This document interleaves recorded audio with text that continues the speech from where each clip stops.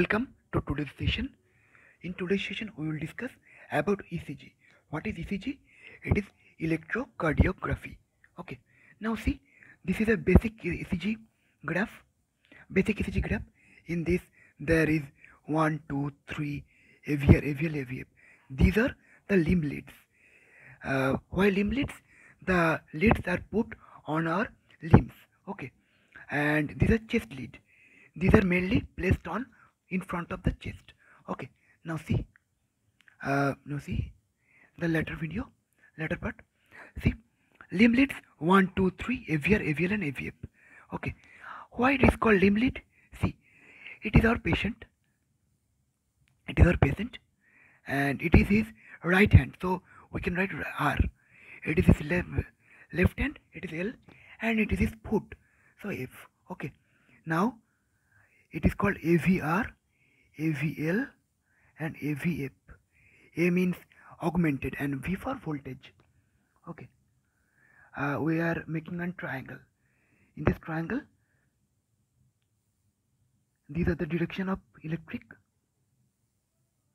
and it is called 1, it is called 2, and 3, this is 2.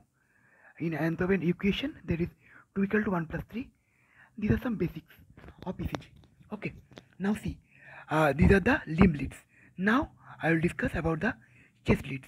What are the chest leads? See, it is our myocardium or heart. Okay, now this is right ventricle and this is left ventricle. Now the leads are placed like this V1, V2. These are called septal leads. These are along with the septum. Okay, then V3, V4.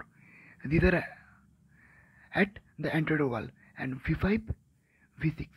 These are at lateral wall. Okay, so these are the chest leads. Now in ECG lead, see, there are some boxes. Okay, small boxes and large boxes. This is a large box. Okay, I will discuss here in the next video. Next slide. See, this is a large box. Okay, in every box there is 5 rows and 5 columns like this. Okay, so 1, 2, 3, 4, 5. 1, 2, 3, 4 and 5. Okay, so this is a large box and I am calling it as a small box. So one small box is 40 millisecond and one small box in vertical is 1 millivolt. Why? See here. Here you see, this is a large box. This is a large box and this is a small box. So there is 5 here and 5 here. So 5 horizontal, 5 vertical. Okay. Now in vertical it is represented in millivolt, and in your horizontal this is time framed as millisecond or second. Millisecond. It is right. Millisecond, and here is millivolt. Okay, so see here, one small box is 40 millisecond and one small box vertical is 1 millivolt. So one large box, I have said, in one large box there is 5 small boxes, so 200 millisecond, and one large box vertically is 1 into 5, so 5 millivolt. Okay, I think I am clear now. And normal voltage of ECG machine is 10 millivolt and the paper speed is 25 millimeter per second. You should not know details about this. Okay, you may not know. Now see this lead. This is P wave. Why P wave is generated? Due to atrial contraction. Why QRS is generated? Due to ventricular contraction. And now see why. T is generated, repolarization of the ventricles. Okay, so we are getting P, Q, R, S and T. Okay, P, Q, R, S and T. And I have said in the previous video that one large box is 200 millisecond horizontally. So a small box is 40 millisecond, and one large box vertically is 5 millivolt and one small box vertically is 1 millivolt. Okay, 1 millivolt. Okay, and see here, this is P, this is Q, and this is R, PQR, this is S, S is T. P is positive wave, R is positive wave, and T is positive, and Q and S is negative waves. And there is a U wave. It is rarely seen in ECG. Now see, what is segment and what is interval? Segment is from the end of a wave to beginning of a wave. Okay, it is segment. And what is interval? It is from the starting of the wave to starting of the another wave. Okay, so PR interval is this, and PR segment is this. Okay, now I have said that ST segment. So segment is from end of an wave to starting of an wave. Okay, and ST interval here from end of the S wave to end of the T wave. Okay, ST segment, ST interval. Okay, now it is QT interval from the starting of Q to ending of Q. Okay, and this point is known as, this important point is known as J point. J point. Okay, J point. What is J point? It is a point between the S and the T wave. Okay, S and the T wave. Now see what we can learn from a ECG strip. Diagnosis we will do later on, but what we will see in a ECG strip: rate, rhythm, axis, position and rotation is also seen, but it is not clinically significant, so we will not discuss about that. Now P wave, PR interval, QRS complex, ST, T wave, and some special types we will see. Okay, now rate. What is rate? It is how to calculate the rate. Okay, 1500 divided by number of small squares. Number of small squares. Okay, I've said that what are the small square and what are the large squares. I've discussed, and it is difficult to calculate sometimes the number of small squares, and so we use a simplified formula: 300 divided by number of large squares. So here rate, what will be the rate? See, it is a we calculate rate between the R waves. This is the R waves. Okay, so so there is three large boxes, so 300 by 3, so divided, so 100. So heart rate of this patient is 100. This is a regular pattern. Why regular? The difference between the R waves is same throughout. We basically calculate it in the lead 2. Okay, but for irregular rhythm, if the rhythm is irregular like this, one P wave, R wave here, one here, one here, one here, one here, now one here. So yeah, these are not constant. Okay, how we will calculate then? Then we will calculate the number of R waves, in 30 large squares. Okay, so 1, 2, 3, 4, 5, 6, 7, 8. That's why we will calculate up to 30 and then multiply with 6. So suppose we are getting 6. We are getting 6 R waves in 30 large squares. So 6 into 6 is equal to 36. 36 will be the heart rate of the patient. Okay, now we are moving on to the next slide. Rate. Normal rate is 60 to 100 beats per minute. If tachycardia, it is more than 100 beats per minute, and if bradycardia, it is less than 60 beats per minute. If P wave is followed by QRS wave, then it is called sinus rhythm. So it is P and it is QRS, P, QRS, so it is normal sinus rhythm. Okay. See here, I have said the heart rate is 100, 300 by 3, so 100, so it is tachycardia. It is a case of tachycardia, and P is followed by QRS, so it is a case of sinus tachycardia, sinus tach. Okay, sinus tachycardia. Now moving on to the next slide. Rhythm. I have said we have discussed about the rate. Now rhythm. What is rhythm? If distance between RR is same in all leads, then it is normal rhythm. If RR distance is not same in all leads, then it is abnormal rhythm. Okay, abnormal rhythm. So I have said here the rhythm is regular. Okay, the RR interval is same throughout. Okay. If the distance is different, then it will be called as arrhythmia. Arrhythmia. Okay. Now moving on to the next slide. If irregular rhythm, then there is two differential diagnoses: multifocal atrial tachycardia or MAT and atrial fibrillation. Okay.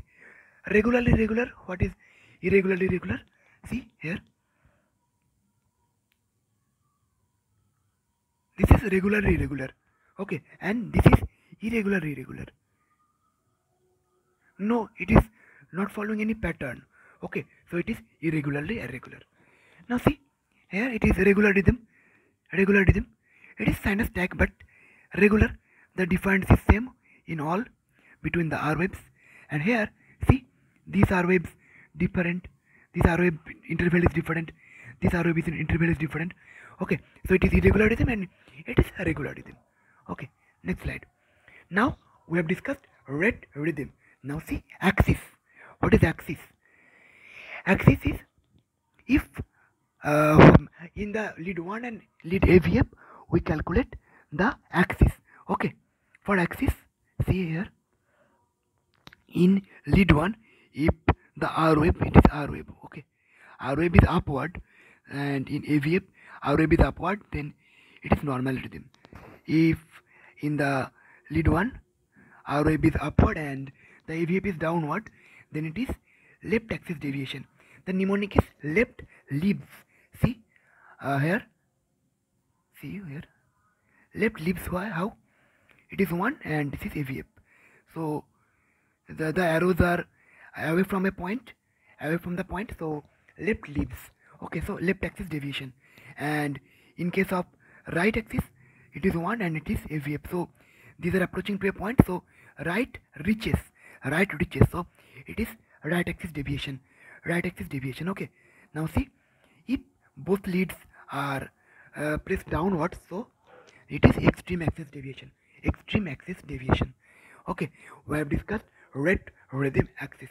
Now see, we are coming to the P wave.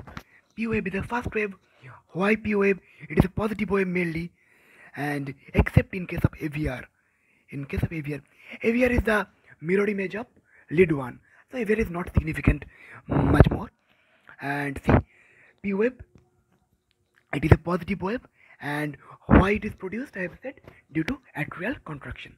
Okay, now the normal duration of this is 3 to 4 small boxes in height and width.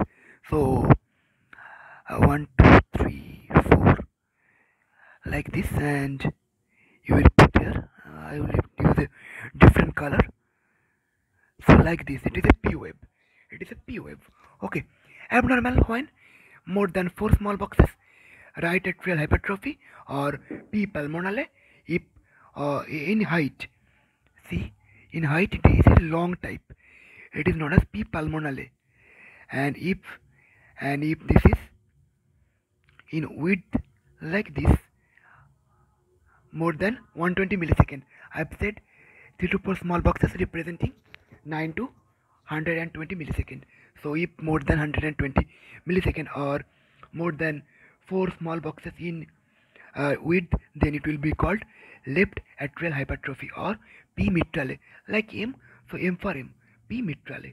Okay, now see, I have said P pulmonale and P mitrale. Okay, now moving on to the next slide. When the P wave will be absent in case of atrial fibrillation, sawtooth P wave, like this, sawtooth, like a tooth of the saw. Okay, it will be seen in atrial flutter. In both the above conditions, atrial rate, PP distance, atrial rate, this P, PP distance will be more than 150 beats per minute. Different P wave morphology in every leads, it representing multifocal atrial tachycardia. Okay, inverted P wave is junctional rhythm.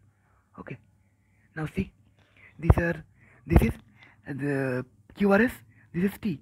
There is no P waves. This is T wave, no P wave, no P wave. Okay, so this is fibrillation. Flutter, sawtooth, P wave, atrial flutter, multifocal atrial tachycardia. This P wave morphology, this P wave morphology, this P wave morphology is different. So it is multifocal atrial tachycardia. And you also see in atrial fibrillation and multifocal atrial tachycardia, the rate is irregular rhythm. Okay, now see, treatment of atrial fibrillation and flutter is REST protocol. What is REST? R for rate control by verapamil, like calcium channel blocker, and you can give metoprolol like beta blockers. Anticoagulant. Why anticoagulant? In case of atrial fibrillation, the heart beating is abnormal, so there may be a chance of emboli going to the brain, and there may be a chance of stroke. So we will give anticoagulant, not ecosprin. We will give dabigatran, rivaroxaban, apixaban like drugs. Okay, now RAC for chemical cardioversion, like how we will do it? By ebutilide, dafatilide, ebutilide. Okay, now C, RACE, so E for electrical cardioversion by 2225 joule shock. Okay, and in case of multifocal atrial tachycardia, it is a benign condition. We will give only verapamil, no need of DC shock. Okay, we have discussed about P wave. Now we are coming to the PR interval. PR interval. What is PR interval? It is P QRST. So I have said it is P, and this is the PR interval. So normal duration is P plus PR segment. I have said this is the PR segment. This is P. P plus PR segment equal to PR interval. 3 to 5 small boxes, 120 to 200 milliseconds. If PR shortened less than 120 milliseconds, there will be 2 DD mainly, WPW or Wolff-Parkinson-White syndrome, and LGL means Long-Canong-Levine syndrome. And PR interval prolonged more than 120 milliseconds, it is heart block. It represents heart block. Now see, it is WPW syndrome. See, the PR is shortened, short PR, and this is a wave like this. It is called as delta wave. Where delta wave is seen? In case of WPW syndrome, we can found delta wave. And the LGL syndrome is same as this. The ECG will be same, but there will be no delta wave. No delta wave in LGL.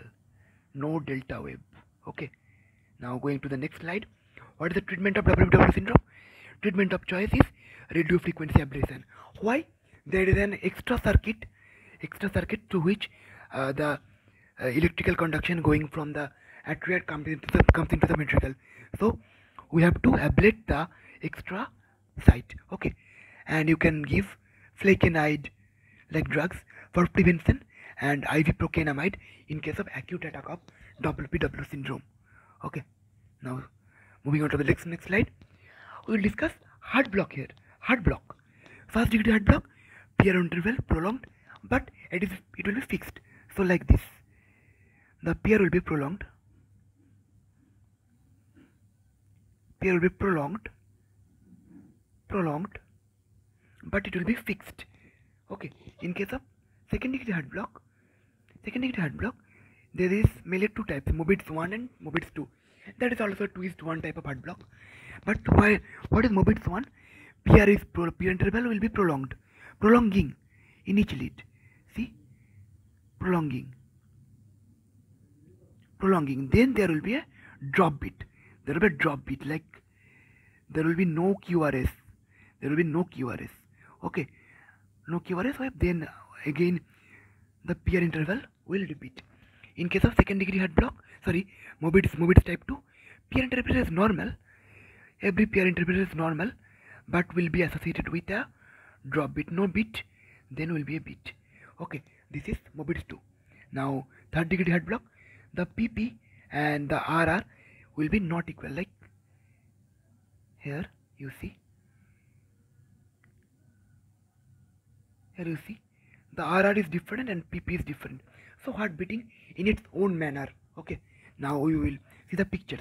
First degree heart block, the PR is prolonged, Pair is prolonged, but prolongation is fixed. There is no drop bit. In case of second degree heart block, mobits 1, or it is known as Wenckebach phenomenon. Okay, pair is prolonging. Here it is associated with a drop bit. P is present but absent QRS. Okay, then mobits type 2. The pair interval is normal, but it is associated with a drop bit. There is another type, mobits in case of secondary heart block, 2:1 heart block. See, P wave, 1 P wave, then a QRS. So 2 P wave and 1 QRS. 2 P wave and 1 QRS. 2 P waves and see, here is a QRS. 2 P and 1 QRS. Okay. In case of third degree heart block, see, it is the PP interval 1, 2, 3, 4. So 300 by 4, so around 75. And RR distance, see, 1, 2, 3, 4, 5, 6, 7. 300 by 7. So around 40 heartbeat. So PP not equal to RR. So it is complete heart block or third degree heart block. Okay. Now what is the treatment? In case of first degree heart block or mobits 1, you can give atropine. Atropine will stimulate the heartbeat, but in case of mobits 2 and third degree heart block, you must do an intervention, like you have to put a pacemaker. Okay. Now moving on to the next slide. QRS complex. Normal duration of QRS complex is 3 to 4 small boxes or 90 to 120 millisecond. The duration. Narrow complex, in case of PSVT, narrow complex tachycardia, fast DD will be in your mind is PSVT. Wide complex tachycardia, more than 120 millisecond will be in case of ventricular tachycardia. Okay, see, it is PSVT. The heart rate is more than 200, and P and T wave will be coincided. P and T has been coincided. Okay, this is PSVT, and this is ventricular tachycardia. There is two types of ventricular tachycardia: monomorphic and polymorphic. Polymorphic is also known as Torsades de Pointes. These are the all P wave, all QRS wave morphology is same, so it is monomorphic ventricular tachycardia. Okay, now see in the next video, next slide. What is the treatment? PSVT. In case of PSVT, you will first do carotid sinus massage. In case, then you will give adenosine injection. Then you will give DC shock if the patient is not improving. In case of ventricular tachycardia, if the patient is unstable or BP is crashing, BP is very less, then you have to give DC shock. If patient is stable, then you can give amiodarone. If the patient is post myocardial infarction patient, post MI patient, then you can give them lignocaine. Okay. And deep Q wave represented old MI, M pattern in V1, V2, V3, or W pattern in V4, V5, V6 represented what? Right bundle branch block. Mnemonic is marrow. Why marrow? M for M pattern in V1, V2, V3, W for W pattern in V4, V5, V6, and R represented right bundle branch block. And M pattern in V4, V5, V6, W in V1, V2, V3 represented what? Left bundle branch block. So W, M, and L for left bundle branch block. Okay, we will see here. Deep Q, old MI. Here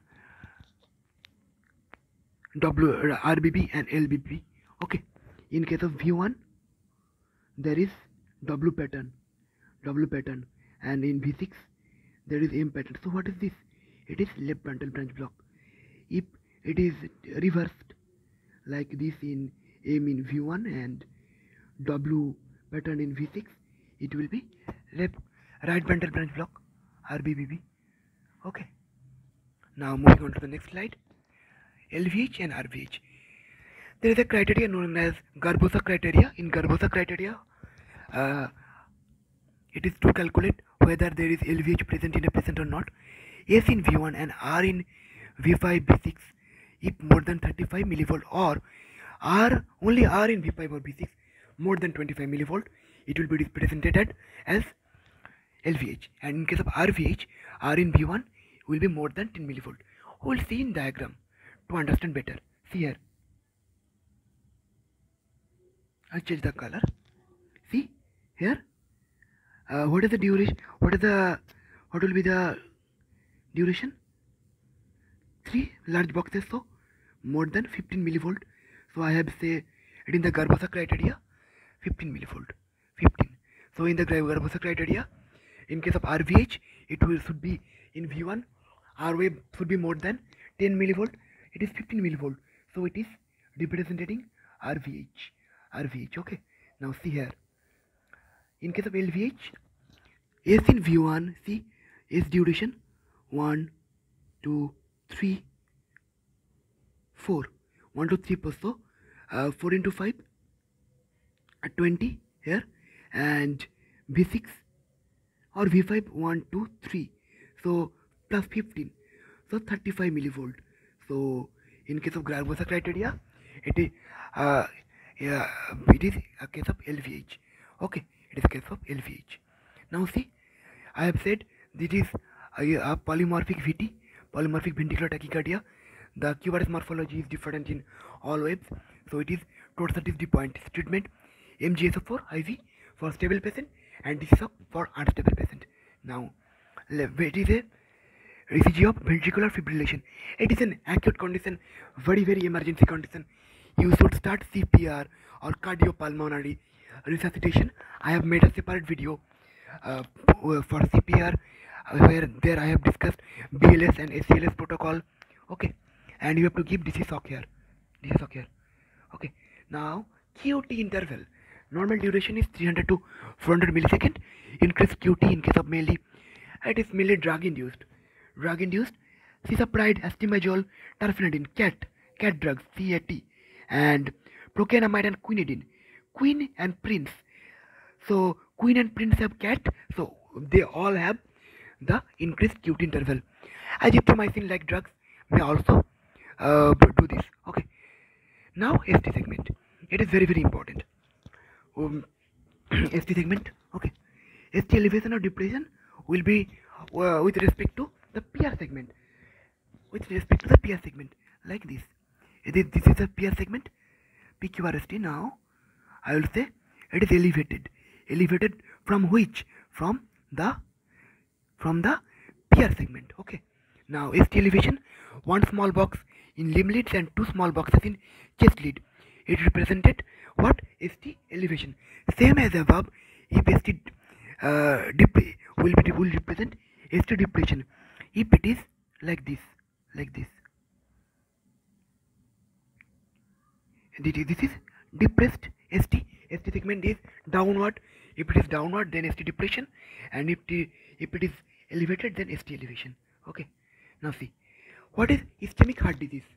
Ischemic heart, I have said here, ischemic heart disease has mainly two parts: angina and acute coronary syndrome. Angina has two parts: stable angina and prinzmetal angina. Acute coronary syndrome. What is stable angina? The patient has only chest pain when during an exertion or when he is doing an work. Okay. And prinzmetal angina is due to coronary vasospasm. Unstable angina is angina when the patient is resting, but there is pain, but there is trop T is negative. You should do trop T after 6 hours of the chest pain. Otherwise, it will come falsely negative. Okay, and if trop T is positive, then it will be MI. MI has two types: ST elevation MI and non-ST elevation MI. Okay. Now see. Now we are coming to the T wave. T wave is normal duration is 3 to 4 small boxes like P wave and 90 to 120 millisecond. Its duration. T inversion or elevation is seen in ischemic heart disease. Tall T more than 10 millivolt will represent ischemic heart disease or hyperkalemia. Tall T in all leads represent what? Hyperkalemia. Tall T in specific leads represent what? Ischemic heart disease. Okay. Now see in the next slide. I have said ischemic heart disease. In ischemic heart disease, the T wave and ST elevation and T wave will be in specific leads, and specific leads represent specific areas of heart. if in case of if one and AV ST elevation or T ST elevation or depression, there may be elevation or depression, T uplift or depressed. In case of one or AVL, this will be affect the lateral wall or lateral wall MI. In case of 2-3 AVF, they will represent inferior MI. Inferior MI is different from others in that way that in other MI you should not give fluid to the patient, but in case of inferior MI you must give fluid to the patient. Okay, if he has no other contradiction also contraindication. Now V1 V2 will represent septal wall. I have said like this: V1 V2 in septal wall, V3 V4 anterior wall, and V5 V6 represent lateral wall. Okay, now see, it is ST elevation MI. ST elevation in where? V4, V5 and V6. So it is a case of anterior lateral wall MI. Anterior lateral wall MI. Okay, it is ST elevation MI. It is non-ST elevation MI. Why? The T wave is inverted. T wave is inverted. Okay, T wave is inverted in V1, V2, V3 and V4. So the lateral and septal wall, septal lateral wall MI. Okay, non-ST elevation MI. Now treatment of ischemic heart disease. In case of stable angina, you should give metoprolol or beta blocker as a drug of choice. You will give aspirin, clopidogrel, atorvastatin, sublingual nitroglycerin. It is short acting like sorbitrate, and isosorbate mononitrate like G10 sorbitrate is long acting. You will give BD. So one will give it 8 AM and another at 8 PM like this. Okay, now moving on to the next slide. In case of non-ST elevation MI and unstable angina, there is a mnemonic ABMON. So abciximab, beta blocker, enoxaparin or low molecular weight heparin, morphine, oxygen, aspirin, nitrates, ABMON. Then you will, PCI is not emergency, you will give delayed PCI. What is PCI? Percutaneous intervention. Okay, percutaneous intervention. Like in case of ST elevation MI, primary PCI in if cath lab present. If cath lab is absent, then you will give streptokinase to the patient. The lead time is 4 to 6 hours. Within this, you should give streptokinase. Then you have given streptokinase. Then refer the patient where cath lab is present. Then you will do the PCI procedure. So what are the drugs here? S-mona is the mnemonic. Streptokinase, morphine, oxygen, nitrate, and aspirin. Okay. Now the special types, the metabolic disorder represented in ECG, hypokalemia and hyperkalemia. This is normal ECG. P, Q, R, S, T, U wave may be present. Okay, U wave is present in some cases. Okay, in case of hypokalemia, there will be peaked P wave. Okay, and shallow T wave, prominent U wave. So U wave is prominent in case of hypokalemia and also in hypothermia. Hypotemperature when decreased. In case of hypothermia and hyperkalemia, there will be this. There will be U wave. And in case of hyperkalemia, this is tall tented T wave. The P wave is flat. Okay, QRS will be widened in both the cases. Okay, so hypokalemia and hyperkalemia. In case of hypokalemia, P will be enlarged, T will be depressed, and hyperkalemia, T will be increased, P will be less. Okay, and in case of hypokalemia, U wave will be present. Okay, now treatment. If potassium normal value is between 3.5 to 5.5, so if less than 2 milliequivalent potassium, injection KCl is given. If between 2 to 3, spot close syrup is given. In case of hyperkalemia, you will give injection calcium gluconate for membrane stabilization and insulin dextrose and K binder sachet. Okay, I have discussed the ECG in a nutshell. It is you can read it from different books. This is a vast topic, but I have covered the most important topics. which we encounter in our ward or ICU in a daily basis. Okay, thank you for